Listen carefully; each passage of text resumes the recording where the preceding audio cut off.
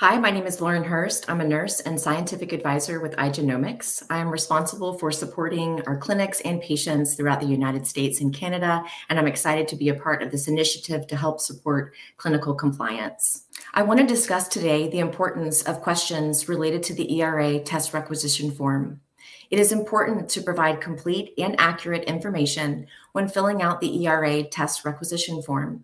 This information provides us with a confirmation that the cycle was performed correctly, ensuring the best results and outcomes for your patients.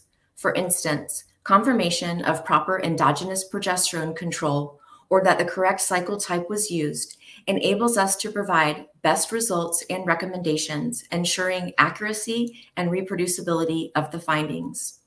If a protocol deviation is detected, we can then provide guidance on whether the sample should be canceled prior to the patient being charged.